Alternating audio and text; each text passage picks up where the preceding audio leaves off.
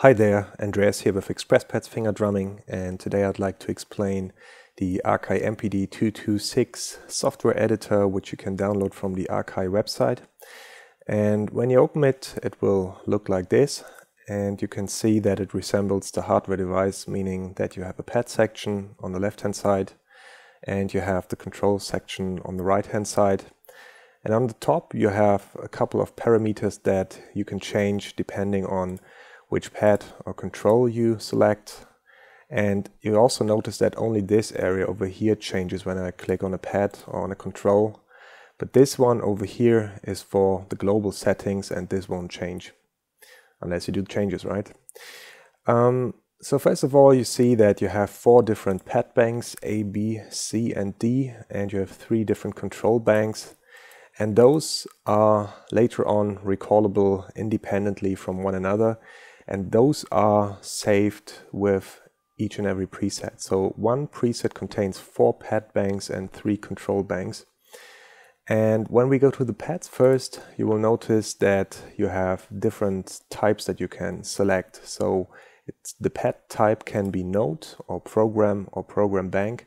And depending on which setting you make here, all the other parameters will change. And usually when I use the MPD226 for finger drumming, I of course want to have the pad to be the type node. And then I can go ahead and do the other changes that I need to do. And usually I then leave the MIDI channel to common. And the nodes, of course, I have to select.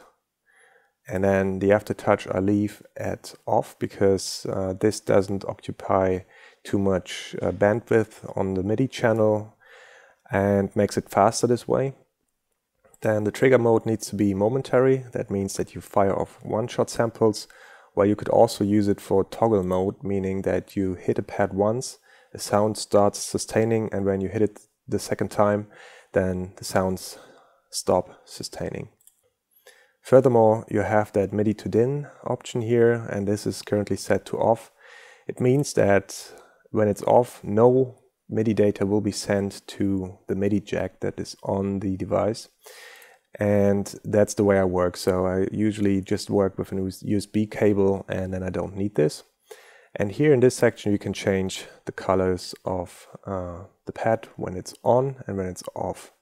So in this case, you could just say you want to have no color when the pad is on, and you can do the same for the off color, but you can also play with these colors here. So you can do the on color green, off color light blue, and you can see over here it's indicated how the colors will look like later on.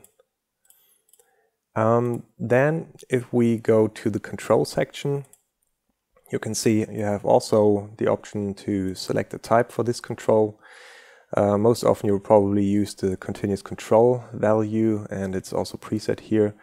You can use aftertouch, or you can use some increment decrement values here.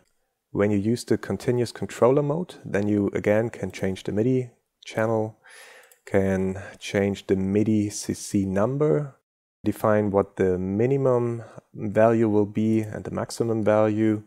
And here again, you can choose whether it should be sent to the MIDI jack or not. Down here, you have a few buttons which are very, very handy, because these buttons can be assigned to keystrokes. And that's really helpful because the keystrokes that you can select are actually related to your computer keyboard. And that means that you can actually get along completely without a computer keyboard in a performance, because these numbers then will send keystrokes to the application that you're working with. And you can also, in this second key field here, define which additional keystrokes should be sent. For example, Control, Alt, and 9. For example, if this is something meaningful, as you know, you can change it to be anything you like. But this way, you can imagine you have a lot of freedom in controlling your DAW or any other kind of software that you're controlling with this. Then next, you have the file menu. This one contains the standard things like new, open preset, close window, close window, save as, load from hardware, and send to hardware. Quite some important ones, because this is how you later on send your current parameter settings that you have selected to the hardware. And in this step you only need to select a preset slot that you want to send it to and then hit send. Then let's go to the tools menu, and there you will find one feature which I really like a lot. That's the auto populate tool, and this one lets you change multiple parameters at once. And that means you could, for example, for the pads, change the aftertouch and make it all off. So you erase it from each and every pad, and you can then even select the banks you want to send it to. And when you apply this, it means that you erase the aftertouch for all 64 pads at once. And that's a huge time saver. And as you can see, you can't only do it for the pads, you can also do it for the knobs, faders, switches, and then really change in depth the features that you want to see or that you don't want to see, and then hit apply, and it will all be sent to your device. Another feature that I like a lot is the send multiple presets feature. And this one lets you send multiple presets to your hardware at once. So when you, for example, exchange presets with friends or use the XpressPads finger drumming presets that you can download from the website for the MPD226, then you can just load them there by clicking the browse button, load the other presets there, and then send it to the device, and it works. So I've checked it works perfectly. That's again a huge time saver. Then finally you have the global settings editor. And here you can change things like the global MIDI channel, the way the notes are displayed, either as values or as numbers.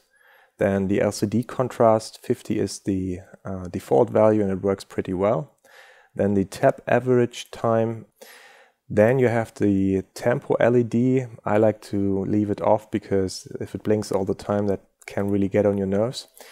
Then you have the transport to DIN, which can be globally set off or on. And these three things here are really important, because those are the pad gain values or parameters that you can change. And pad gain means that you can set a certain amount of amplification to your hits. I personally don't need that, so I leave it at 0. Then you have the pad threshold, which I also leave at a very low level, which means that the pads are very sensitive, and that's a setting that I like for finger drumming.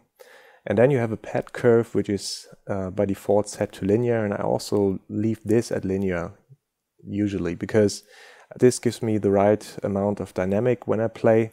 But you could also use an S-curve, 2 logarithmic curves, and 2 exponential curves. And the logarithmic curves tend to amplify your hits a bit more, and the exponential curve actually dampens your hits, which means that you have to hit the pads harder in order for a loud sound to occur. Well, finally you have the MIDI clock setting here. You can set it to internal or to external. If you set it to external, the device will receive the time information from your host you have connected it to, and this way you can just change the parameters to your liking and to your workflow. Yeah, that's about it. The only two things left here are the window menu, which contains the minimize window function and the bring all to front, and the help menu, which contains the user guide that you can open here. And yeah, that's really about it. I think it's a great software editor, one of the best that I've seen so far. So that's by the way the case with all the MPD2 products. They are all more or less structured in the same way, which of course makes sense, but it's really well thought through. The tools here, which save you a lot of time, that's really a great idea to add this to such an editor. And it makes exchanging presets easy, and it makes setting parameters for your hardware very easy. So I like it a lot.